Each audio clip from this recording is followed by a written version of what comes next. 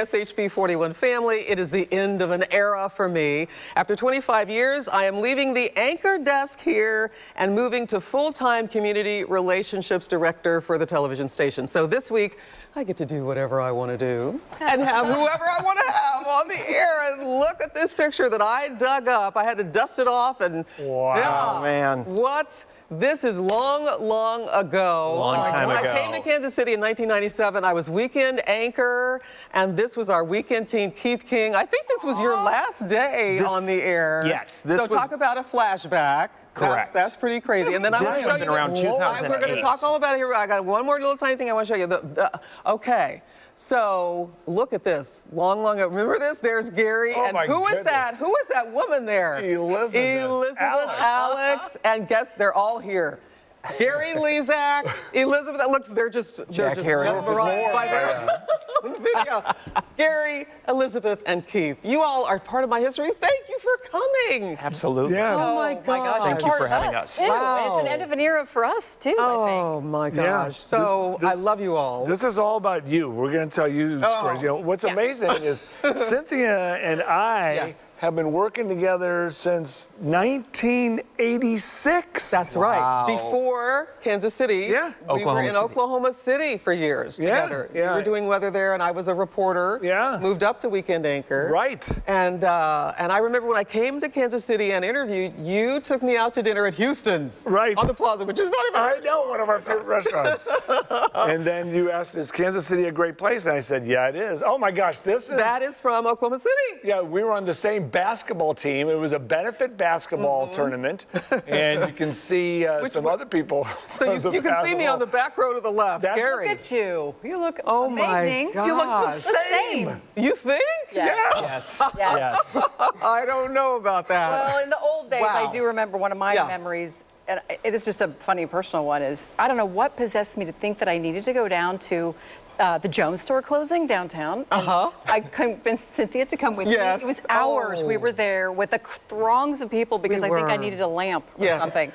And Cynthia, we just powered through that day. We went to my house like exhausted. We were, because waiting in line was the thing, because everybody was trying to buy something. Today I'd say, let's just go to lunch, Cynthia. Forget the sale. But I mean, we have remained friends, Keith. I mean, we're still connected. I appreciate you so much. What are you doing now? How are you? Oh, I'm doing great. Thank you very much.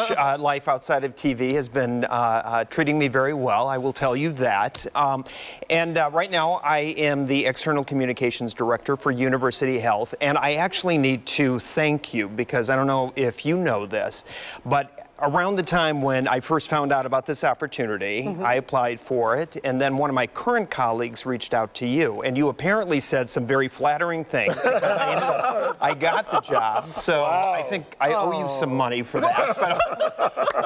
But I wanted to mention it because it really does say a lot about who you are and how you're so willing to go above and beyond your friends and your family and all of the young women that you helped through awesome ambitions. So it's just your impact is huge. Well, I think on the health side, you work at University Health. I work at Kansas City University, you know, a health sciences university with a medical school. And I think during COVID, during the lockdown, Cynthia wanted to do a story about how the medical students were learning, and we had just happened to have a bunch of new technology coming on the air, and I lined up the dean, a white man, and Cynthia said, hey, can we get some diversity? Do you have students of color who might want to be participating in this? And it wasn't like I would not have done it, but I just didn't think of it. And we found easily a wonderful young man named Brandon who has since done many more interviews after that one with you. I think what you did was, you know, inspire all of us to think about diversity and telling stories in a way that brings all of us into the picture and not just, you know, one person or one who the usual cast. You know, And now every time I pitch a story to news media or place someone or ask someone, I think, how can we showcase diversity? Because it's good for all of us. Yeah. So I think that's a legacy you leave. And I'm sure I'm not the only one you mentioned that to when you were asking for interviews. Yeah, and not only that, her new role here, she is blossoming and helping us here at KCHB so much. I mean, we've got, I've been involved with a couple events, and she makes sure, and how in the past, she makes sure that our station is all over it, and we get recognized for us being in the community. Does she make you go to your events? Yes. She makes sure you're on time? She texted all of us and my husband to make sure I got here on time. I got the text 45 minutes ago. Where are you? I got the text too. Oh my gosh. So Gary, the connection between us long, long ago, but also the cancer connection. Right. And that's what, that just touches my heart so much. Yeah. Because when I came here, I did the story about you going through cancer. You were still in the hospital. You explained to me what a port is. Yeah. Well, of course, now I'm, still dealing with now metastatic breast cancer.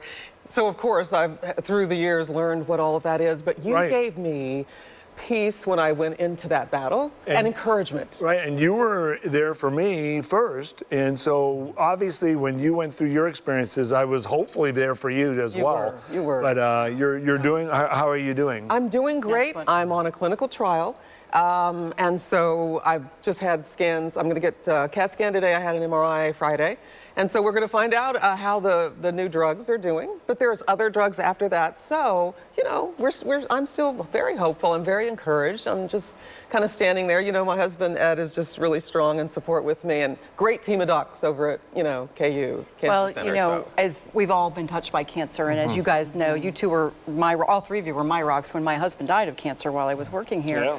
And I think about you, Cynthia, I just wanted you to know this. Every night, I look at a star, and I say a prayer for you. Oh, and I say a prayer for lots of people with cancer, but you are on that list every night. And as long as there are stars out, but I say a prayer even if there isn't a star. But you have done so much, I think, to uplift others with cancer, especially women with breast cancer. And that's another, I don't even think she realizes all she's done. No, I don't think so either. Yeah, it's amazing. Well, I don't know that you all realize how much you mean to me.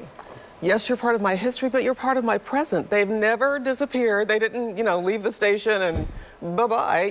They're still doing amazing things themselves in community, helping others, which I love and resonate with.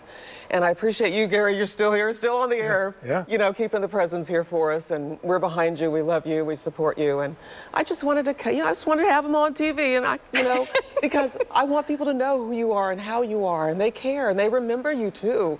So y'all write them, say something to them, send me a text or an email or something, and I'll get it to you guys. So yes. Your last week. So again, last week, I'm going to be Community Relationships Director, working with different, organizations, nonprofits, groups, medical schools, maybe medical schools, health systems. There you go. Can I also say too, kind of thinking back over our history and how we weren't just colleagues. We have been very good friends. I remember when you first met your husband, Ed, and I think we were together that night. I was responsible for her meeting her husband, Ed. Just want to make sure it's true, isn't it? Yes. So, yeah, we met, there was the Gala at Union Station, which the station was a sponsor, and you were... We were there that night. Yes. That's not exactly the case. Well, there's more to the story. We're going to share more of that when Ed... I just gave tickets, that's all. You needed a date then. You got the tickets. You said, I got 2 tickets. And and you said, I got to get a date. Amazing. And then she found Ed. So continue. I interrupted. No, that's on the air. I want to challenge people there in the audience because I always want you to have something positive to do, a takeaway. So if you have some friends that mean a lot to you, like these 3, give them a call, say hello, send them an email, a text, and let them know how much that you love them. And think about him, because I do. And thank you so much for being here to celebrate my era. We'll be right back. No tears.